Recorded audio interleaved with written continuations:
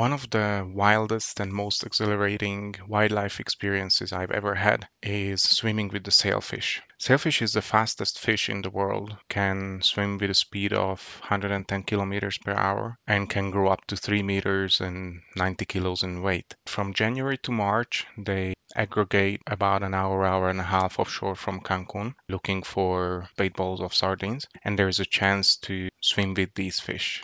This encounter is really one of the most adrenaline-packed, wild, incredible, unbelievable events in the world. I would like to invite you, of course with the help of the videos, to imagine being in my place on one of the best sailfish tour ever about 5 years ago. Imagine that you wake up very early and around 6 o'clock in the morning you're already on the boat which is heading out of Cancun. After about 1.5 hours of navigation, you arrive to the area where there is a chance to see something. You step on the side of the boat, grab the roof, and while you're hanging out, you're starting to scan the horizon and looking for birds. You're looking for groups of magnificent frigate birds with a specific behavior, scanning the surface of the water, circling, and eventually targeting the surface of the water, looking for sardines and looking for bait ball. Minutes pass.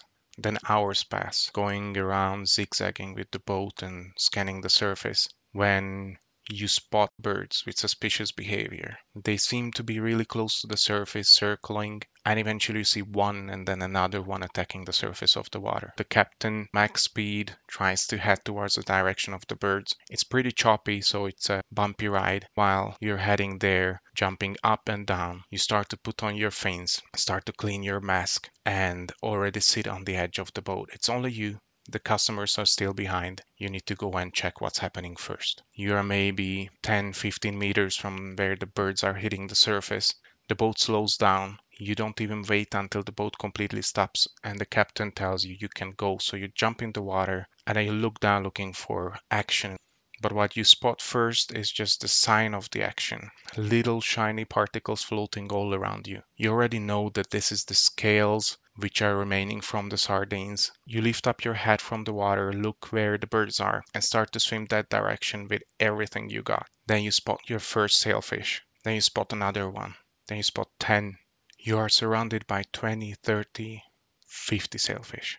They are swimming around fast, just darting towards the bait ball, open their sails, change their colors from silver to striped to almost completely black to confuse their prey. It's just an amazing, incredible, wild sight. At this point, you're signaling to the boat that the customers can jump in, that you have the bait ball, you have the sailfish. When everybody jumps in, you start to hear dolphins. Then you get a little bit worried because dolphins usually mean the action is over. Dolphins are so effective that as soon as dolphins arrive, all the sailfish in seconds disappear and the pot of dolphins destroy the bait ball in maybe 1 minute and then you're left with nothing. But this day, like maybe 5 years ago, is just different. You hear the dolphins sound stronger and stronger and eventually a whole pot of dolphin appears, but the sailfish decides to stay. And the dolphins do not destroy the bait ball in seconds, but also starts to circle and eventually pick up some sardines, then come back. A little bit similar to the behavior of the sailfish. Suddenly you realize that something which you never even heard about is happening. Sailfish and Atlantic spotted dolphins are feeding together on a bait ball of sardines. It's just an incredible event and you get to stay there maybe 15-20 minutes. The visibility is not perfect, but you could not care less. It is like in a war movie. Everything is happening so fast. Everything is just aggressive. Sailfish are snapping away sardines maybe a feet away from your mask. You can hear how they're grabbing the fish. Dolphins are coming in and out of the picture. You can hear their noises all over the place. Meanwhile, the water is choppy. You're getting water in your snorkel. It's just exciting. It's crazy. So much adrenaline. So wild. So beautiful. I got transported back to this one experience and actually I did get a little bit excited. So yeah, this would be the story of my very best sailfish encounter when dolphins and sailfish were hunting together.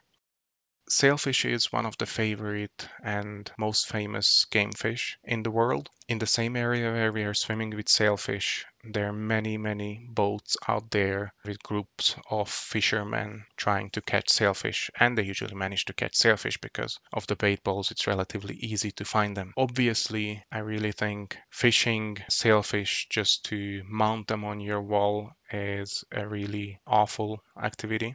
People think that catch and release has no negative effect at all, but I've seen so many sailfish with cut sails, and these sails are needed for this fish. They open the sails while they are hunting to confuse their prey, so I believe losing the sail might be a big disadvantage for those specimens which were caught then released, but with a caught sail.